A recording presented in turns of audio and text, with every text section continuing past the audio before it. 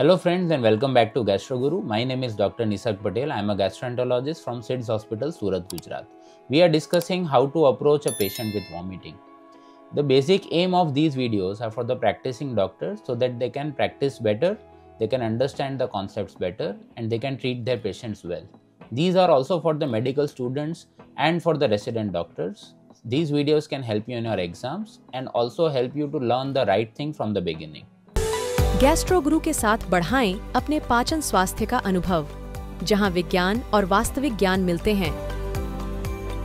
Authentic medical health information, गैस्ट्रोगुरु के संग। So in the part 1, we discuss what are the different causes of vomiting. It can be divided into 5 parts. It can be either gastric related problems, it can be either brain related, that is CNS related, it can be ENT related, it can be drugs, or it can be special causes like migraine, cyclical vomiting syndrome, chronic nausea vomiting syndrome. Also, we had a quick check on how to take a history of patients with vomiting. In this video, we will discuss a bit further that how to differentiate between the GI and extra GI causes from the basis of history so that we can narrow down the differential diagnosis. So first of all, we are coming to the mechanical obstruction. So as the intestinal system, as we know, the digestive system is divided into stomach, intestine and the colon. So there can be obstruction at the stomach level. It can be either gastric outlet obstruction like peptic ulcer disease, it can be because of tumor, it can be because of chronic pancreatitis, which is also known as groove pancreatitis. So the duodenal groove is narrowed, it is compressed by the head of pancreas because of recurrent attack of pancreatitis, and it can cause gastric outlet obstruction. It can be gastroparesis. So in gastroparesis, there is no mechanical obstruction at the D2 level, but the stomach is not functioning well. So the common causes of gastroparesis are long-standing diabetes. It is usually seen after 10-15 years of uncontrolled diabetes. It can be because of any surgery. So if any GI surgery, there is injury to vagus, so any type of vagotomy can cause gastroparesis. It can be because of any post-viral infections, and in 40 to 60% of the cases, it can be idiopathic, in which no causes can be found. So the typical vomiting that we see in a case of gastroparesis is a retention type of vomiting. So what is retention type of vomiting? The stomach is a bag, we all know that. So when the patient will keep on eating, the food will get retained in the stomach and it will come out at once. So the typical history that the patient gives, for example, a diabetic patient who has uncontrolled diabetes since last many years, what history will give? कि सुबह तो भूख लगती है, मैं खाना खा लेता हूँ, तो they will have a good breakfast, they will have a good lunch, they might complain of early satiety, कि पेट थोड़ा खाने के बाद भारी हो जाता है, and when there is evening time or dinner time, they will not be able to eat, they will feel bloated and they will puke out. In the vomiting, what they will say कि sir जो सुबह खाना खाया था वो दोपहर को या रात को बाहर निकलता है. So this is the classical history that these patients give. So undigested food is coming out or partially digested food is coming out, bile is usually absent, and there is a postprandial heaviness and satiety, and because they cannot eat very well, there is a significant weight loss. So this is the history of gastroparesis patient. It is usually chronic, it doesn't cause any acute vomiting. Acute vomiting because of stomach related cause, the most common is gastritis. Now coming to small bowel causes. So small bowel causes, as we can see, it can be in either infection, some sort of enteritis, it can be drug related, most commonly are painkillers, it can be eosinophilic, it can be some sort of internal hernia, this is rare, or it can be adhesion. So always has history of any surgery in the past. So a patient who is having any surgery in the past, for example appendicectomy, and now coming you with pain abdomen which is colicky, distension and bilious type of vomiting, that is when you can think that this might be a subacute or acute intestinal obstruction. There can be chronic reasons like Crohn's disease, it can be a tuberculosis, or it can be a neoplasia. Neoplasia in small intestines are very rare. Crohn's disease, the patient will give a history of recurrent abdominal pain, weight loss, anemia, there might be low albumin levels. So these are the history in which the patients of Crohn's disease behave. There might be also extraintestinal manifestation like arthritis, oral ulcers, scleritis, episcleritis, etc. So the typical the history that they give is a bilious type of vomiting, which is green in color. Initially it may not be the cause, but later on, as the obstruction progresses, the vomiting is usually bilious. There is a colicky pain. The pain character is that it lasts for around 5 to 10 minutes, and there is a gap of 15, 20 or 30 or 45 minutes, and then again the pain will start. So the pain will be in waves. Distension is usually present, but it may be absent when the obstruction is higher up. So if the obstruction is just beyond duodenum or in the proximal jejunum, there might not be distension of abdomen. There is tenderness usually in the periumbilical area. The patient is unable to pass stool and flatus. So if a patient is coming with acute or subacute small bowel obstruction, think of these causes. So the upper ones are the acute ones and the lower ones are the chronic ones. For colon to get obstructed, it is very unlikely because the diameter of colon is very large. However, in cases of acute colonic diverticulitis or in chronic patients like colonic neoplasia, so in this patient, again the patient will have history of anemia, weight loss, abdominal distension. This is usually gradual in onset, while acute diverticulitis of colon is acute in onset. The patient will initially have distension and obstipation. The patient might have altered bowel habits, and gradually there will be vomiting, which will be initially bilious, and there will be a feculent vomiting. So patient will give a typical history that something very odd is coming out from the vomiting. It is very smelly. So this is where you can think of feculent vomiting. It is also seen in cases of gastrocolic fistula. So when the colon and the gastric is connected by a fistula because of any reason, for example in acute necrotizing pancreatitis, then the patient will give a history of feculent vomiting, like feces are coming out through the vomitus. Now coming to acute cholecystitis and acute pancreatitis. How to differentiate between these two? So as we know that the liver is on the right side and below there is a gallbladder. So when there is an inflammation in the gallbladder, it is known as an acute cholecystitis. So the pain of location will be usually in the right upper quadrant, but sometimes it can be epigastric as well. The radiation of the pain will be on the right side or till the scapula. It will not go till the lumbar spine. So this is a type of pain, and how the pain will be? So it will be a sharp stabbing type of pain. So it will be very sharp shooting pain. There will be tenderness in the area of right upper quadrant, which is known as Murphy's sign. The pain usually persists for several hours.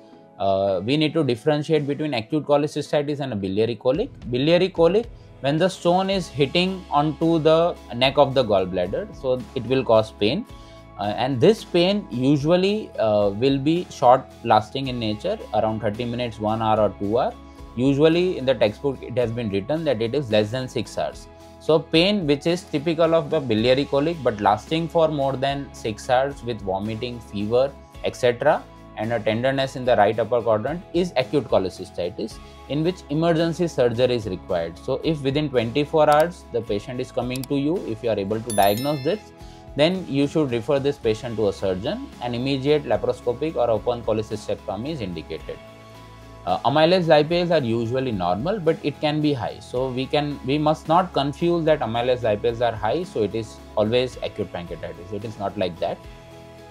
While in pancreatitis, the pain is usually in the upper abdomen. It is vague, not very well localized. So patient will say कि sir यहाँ पे दर्द हो रहा है. While in acute cholecystitis, the patient will usually point toward the right hand side because it is a sharp kind of pain. It radiates to the back, so it will just cover the lumbar spine. It will not be limited to the scapula or on the right side of the chest. So it will go to the back. It is a boring kind of pain. Now many medical students have a confusion that boring is a dull kind of pain, but no. Acute pancreatitis pain is very severe. The patient is tossing on the bed, and boring means like bore well. So as if you are boring a well into the earth core. Similarly, the pain will bore from the epigastrium to the lumbar spine. So there will be a continuous boring kind of pain.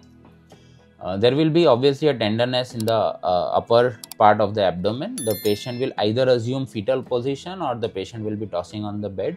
Amylase lipase are usually very high. So this is how you can differentiate between acute cholecystitis and pancreatitis. Now clinically, why this is important? This is important because in a case of acute pancreatitis, you must not go straight away with a cholecystectomy. So whenever there is a doubt, confirm it with an ultrasound, or if required, a CT upper abdomen. And if there is inflammation around the pancreas, then hold the surgery for a while. Let the pancreatitis settle, and then only surgery is indicated. While if there is only problem in the gallbladder, and for acute cholecystitis, always make sure that the CBD is clear. So CBD is clear, we can be very sure if the LFT is normal, plus ultrasound is showing that the lower end of CBD, till lower end, it is normal. There is no dilatation of CBD, there is no dilatation of intrahepatic biliary bile ducts. If still there is doubt, we can go for an MRCP or an endoscopic ultrasound. So first we need to be very sure that the bile duct is clear from the stones, and then only you can operate a case of acute cholecystitis. So for acute cholecystitis, we need to rule out two things, that there is no associated pancreatitis and there is no stones in the bile duct. Now coming to mesenteric ischemia, it is a medical emergency. Pain is very sudden in onset and severe. The patient again will be tossing on the bed. Initially it is diffuse, but as the time goes by, it can be localized, usually in the periumbilical area. The patient will have history, like the patient will have a history of rheumatic heart disease, the patient might have arrhythmias, the patient might have dilated left atrium or a left ventricular aneurysm because of past MI. The patient will be a smoker, patient might be taking oral contraceptive pills, or there will be a history of hypercoagulable states in the past. So if such a patient comes to your emergency department with sudden severe abdominal pain which is diffuse, always think of mesenteric ischemia as one of the differential diagnoses. Pain is usually out of proportion to the physical examination findings. So initially you might dismiss this patient as a functional pain or a patient with a panic attack because the abdomen is soft, because the ischemia time of the intestine is around 3 to 4 hours. So till then you might not have any physical findings in the abdomen.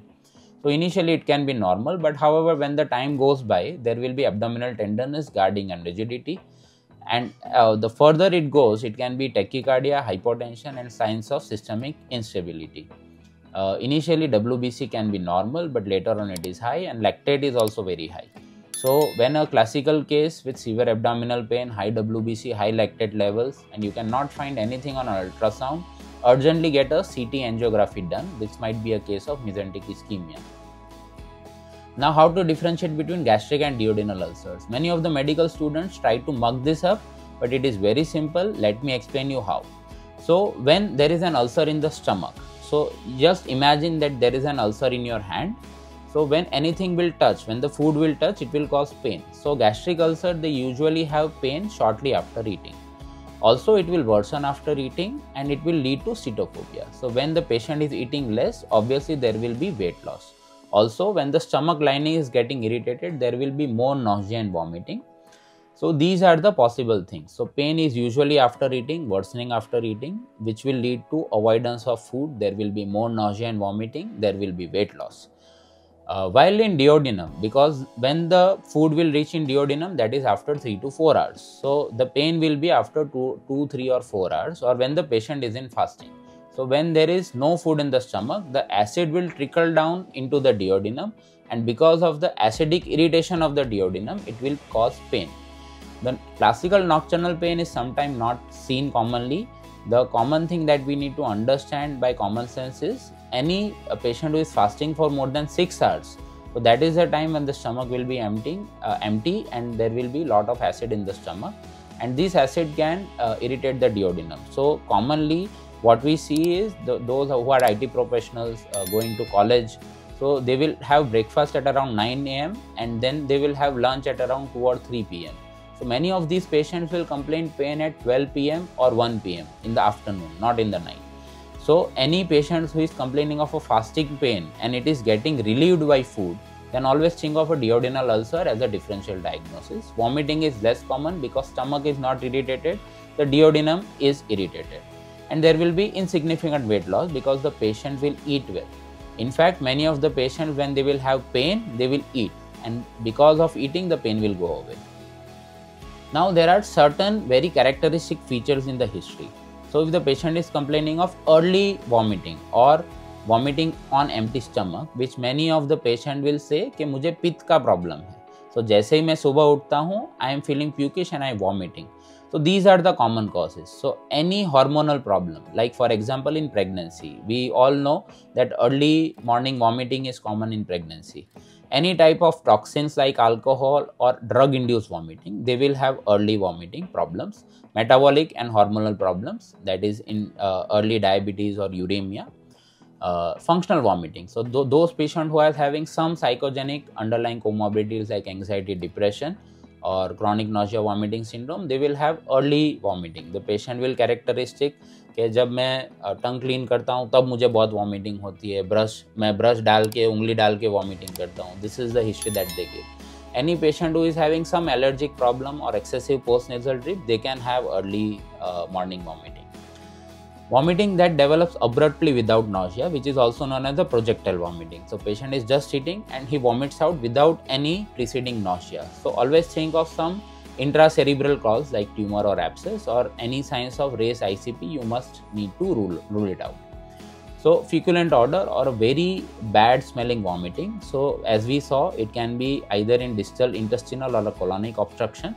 It can be sometimes because of long-standing gastric outlet obstruction like in cases of diabetes, or it can be a gastrocolic fistula which is commonly seen in patients of acute necrotizing pancreatitis. Other points that gastroparesis, as we saw, it will cause a retention type of vomiting. Bilious vomiting, it is seen in intestinal cases. So any causes which is below the level of D2, so from there the bile will come out in the vomiting. And immediate post meals vomiting, the patient is saying कि जैसे ही मैं खाता हूँ तुरंत बाहर आ जाता है. So always think of there is some problem in the throat or some problem in the esophagus or some problem in the brain. Esophagus में क्या हो सकता है? It can be a tumor or it can be Eclasia cardia. So the food is getting stuck at the level of mid or lower end of esophagus and it is coming out. So always ask history of dysphagia and weight loss in such patients. Also, any problem in the brain can cause also similar type of vomiting. It can be sometimes metabolic or functional as well. So to summarize our video 1 and 2, we need to differentiate always vomiting from nausea, retching and reflux. For the causes, think of 5 major causes. So it can be either abdominal causes or extra-abdominal causes. For abdominal causes, no need to mug it up. Just close your eyes and see what are the organs that we see. So here is the liver, then the gallbladder, then the bile duct, then the pancreas, then the esophagus, the stomach, duodenum, intestines, colon, appendix, kidneys, urinary bladder and pelvic organs. So these are the organs in which you can think of whether there is an inflammation or not which is causing such problems. So acute pancreatitis, acute appendicitis, acute cholecystitis, acute gastritis, duodenal ulcer, gastric ulcer. So you can have a list of multiple causes at your fingertips without mugging it up. Also then think of drugs. So which are the drugs which we commonly use and just try to correlate it with the causes. Then CNS causes, then ENT causes. So vertigo, benign positional vertigo, otitis media, labyrinthitis, etc. Then there are special causes like migraine, vertiginous migraine, cyclical vomiting syndrome, vomiting because of overuse of cannabis. These are the other rare causes, but in practice we see it quite often. History is always the key.